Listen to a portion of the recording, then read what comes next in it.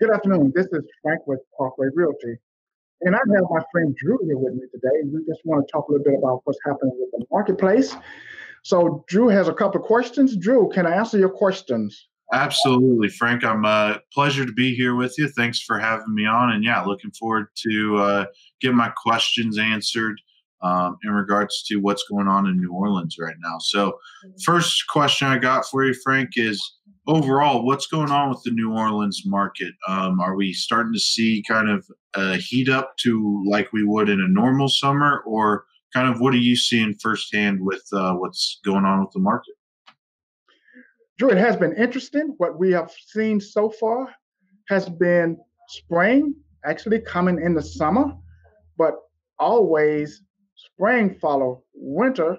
And we didn't have a spring this year because COVID caught us out of our spring. So what we did was jump spring to summer, but now it's actually spring in the summer because we have more buyers in the marketplace now than we have property to market. What we were seeing with COVID was more property coming on the market than was being sold. But as of today, when we look today, we had 50 more properties sold in June so far than have come on the market. So our market is drying up fast. We can't continue that. You have to get in the market now if you really want to get a house because your choices keep getting smaller and smaller. So more so, what you're seeing is kind of a drying up of inventory, so to speak. Then, correct, Frank? Yes, there is a drying up of inventory driven by fewer properties being on the market. But the next big thing that's driving this, Drew, is the interest rates are so low, people are ready to get out and do something because they know this will not last forever. So with the interest rates where they are now, there are a lot of people who have taken the time while they were sitting at home to qualify. I guess they took my information back a while when I was telling them this was a good time to get qualified. Make sure you have all the things off your credit that's not going to that's going to hinder you from buying a home. So they took the advice and got that cleaned up. So we find buyers in the market today that's ready to move. They're ready to buy. They are qualified and they are still having to do multiple properties because they usually don't get the first one. So they have to do multiple properties to get one today. So we're having fun. Awesome. I'm glad to hear that, Frank. Yeah. What about home prices? How are those looking as far as on the seller side? Are you see with kind of where buyer demand is at, like you just described? What are you seeing as far as home prices if somebody is wanting to put their home on the market right now? Well, for the person that want to put their home on the market right now, the first thing I see for them is they will probably have it sold fast, which means they can get what they are asking for it. I have not seen prices tick up the way we normally will see if interest rate stays where they are because this low interest rate with the demand like it is, prices will start to rise, but they has not risen that much so far. But they are beginning to be stronger in a strong market like this. The demand for housing is going to be there, which means it's going to drive the prices, especially if interest rate stays where it is. And all of the big wigs say it's going to stay there. I was looking today with Fannie Mae, Fannie Mae, Freddie Mac, J.P. Morgan, NAR. All of these guys are saying interest rates are basically going to stay where they are for a while, and the market's going to heat up. So we are preparing for that, and I would say anyone coming into this market to prepare for that. Home sellers, you can't sit on the sideline until you feel prices will get stronger because if you buy another home, you're going to pay more. So now is a good time to sell.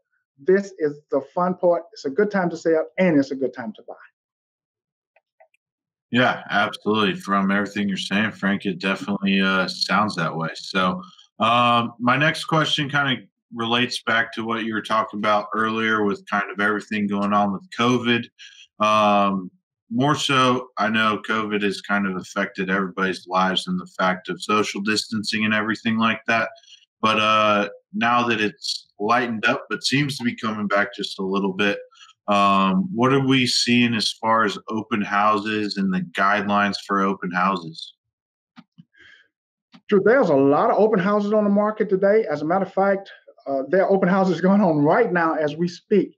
Yes, the people are coming with their mask. They're coming with their gloves, and we even have that hood that go over that shield that go over your face. They even have that. but they are out in the marketplace. We have the hand sanitizer and all of that. They have snacks at open houses now that's sealed. So open houses are going on. We have a whole ton of them scheduled for this weekend. As a matter of fact, we have an agent doing 2 this weekend. So open houses are back. They are not staying away, and people are not just taking Zoom. They really want to get in, kick the tires, walk around, look at the fridge, look at the rooms, get a good feel for everything. They are out and they are happening.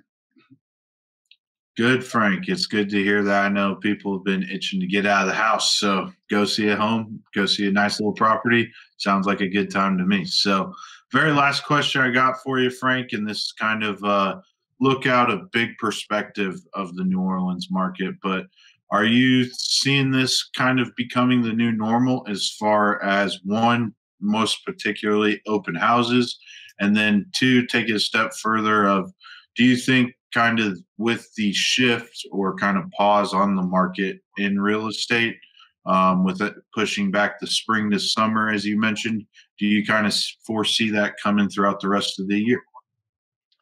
We see upticks for the rest of the year. Houses were suppressed, which meant we have a pent up market. So the people are coming out, and there are people with their kids out of school and they want to have them. They want to be where they need to be for the new school. So those people are out looking at houses now because by the end of the summer and whatever they do with schools, they want to be in a school district where their kids will go to school. So that's have been driving the market quite a bit. But the other thing, they're just people who need houses now. Everybody need a place to stay, and some people are just ready to move, and they had been wanting to move in the spring, which didn't happen. So that's why they're making the summer their new spring.